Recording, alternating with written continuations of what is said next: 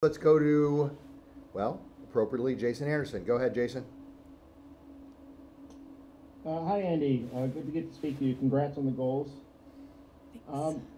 I wanted to ask, first of all, after the last couple of weeks, how has this camp been for you, whether it is, just shaking off some rust or the mental side of things, just having, training sessions followed by a game, normalcy?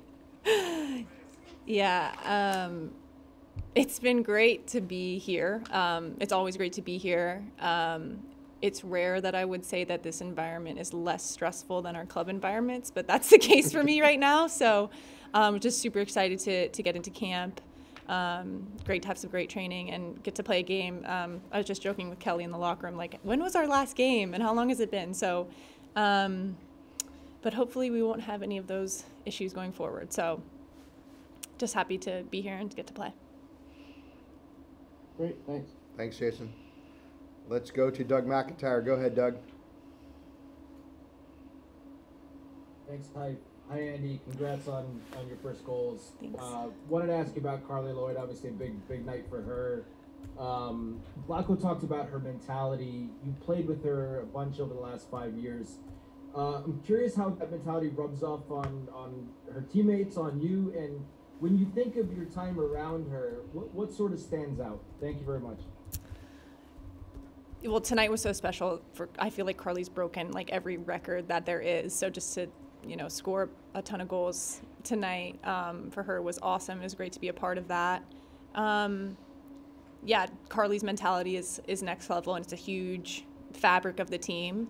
And it's something that I think that's what I've taken from her, is that if she's going to retire, we need to be absorbing all her wisdom and all her experiences. And I've always appreciated that about Carly. Over the years, she and I have talked a lot, whether that's long conversations or short things here and there, and she's always willing to share her perspective, and that's invaluable for me as an individual and for us as a team. So we'll definitely miss her, but I'm glad that she's going out on a high and sharing what she, all that she's done for the game with us, so that we can continue to grow it as well. Any specific memories that you think you'll carry with you down the line? Good question. I can't say there's one thing. There's a million things. Just how she attacks every session is such a good example, and something that I like to think about. And she even mentioned it to me yesterday, is like, it looked like I was going to get to start, and she was like, hey, this is your time. So just always, looking at things as opportunities is, I think, what I'll take from her. Awesome. Thank you very much, Andi. Mm-hmm.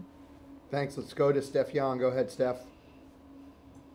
Thanks, Aaron. Andy, I'm going to zigzag a little bit here. This is a question about the team's mood with regards to CBA negotiations. Before this game, there was a little bit of back and forth in social media where, an official U.S. Soccer Communications Twitter basically called, the HBO doc LG a stunt, and, in response to the players responding to, and so forth. When you guys hear Cindy Parlow-Cohn make statements seemingly in good faith, but then an official communications channel says something like this, does it create any dissonance for you guys and how you feel about U.S. Soccer's approach to, negotiating or bargaining with you guys, or is it not a factor? It's a good question. I think there's tremendous strength in this team's ability to focus. So, and we have had, this isn't the first time there's been conflict, so we just focus on business, and we obviously did that well tonight. So that's all I'll say on that. All right, thank you. Thanks, Steph. Let's go to Amelia Hertel. Go ahead. Hi, Andy. Thanks for the time and congrats on your 2 goals. Just being in this camp right now, just kind of wondering how you can use your time here to get into a good rhythm, to move forward with this team, and then, as you guys, prep for the World Cup. Yeah, obviously this is a great time to celebrate the Olympic journey that this team had, but it's also a time to prepare for the future. So, and I think this team is doing a good job of doing both things. And so, yeah, these games are important for me and for the rest of the team to establish good habits. That was kind of Vlatko's focus tonight. Is it's about us and about all the little details that we do well. So I think we all really had that in the back of our minds and did that for 90 minutes tonight. So I'm sure there will be details that he wants us to fix, and we'll fix that for next game. And and just it's all about getting better. So I think it's a great opportunity to get into that rhythm for the future. Thank you. Thank you. Jonathan Tannenwald, you're up next. Go ahead.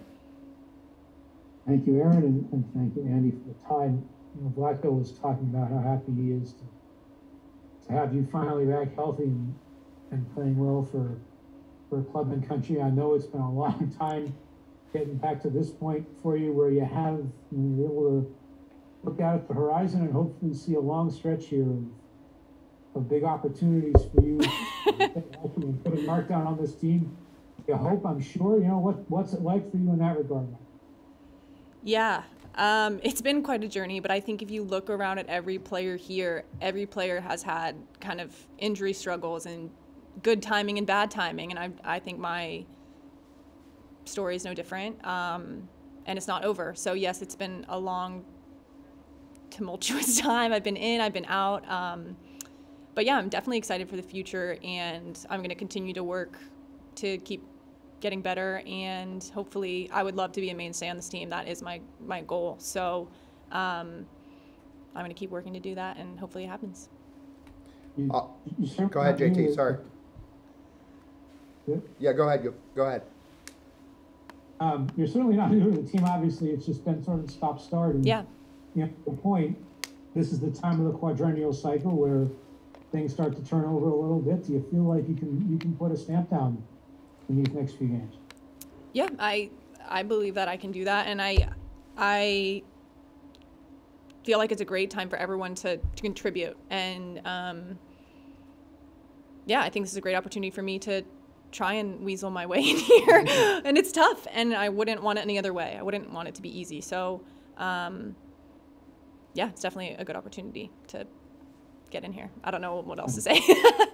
You've said enough, and the team's about to leave the stadium, so we have to let Andi go. Okay. Andi, congrats on your first Thanks. 2 goals. More to come.